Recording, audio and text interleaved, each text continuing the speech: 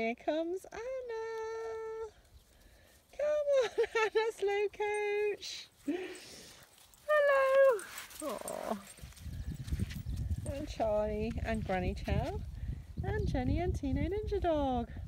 It's our last morning on the Isle of Bute. We've extended our bank holiday by a day, so we're having a sneaky Tuesday off as well. We think we might turn it into an annual trip actually, but luckily the sun is shining today and it's just, what a lovely way to say goodbye to this beautiful island. We are definitely going to come back here. This is Kilchattan Bay, and as you can see we have the entire place to ourselves, and wouldn't that just over there be a great place for a holiday cottage? Amazing.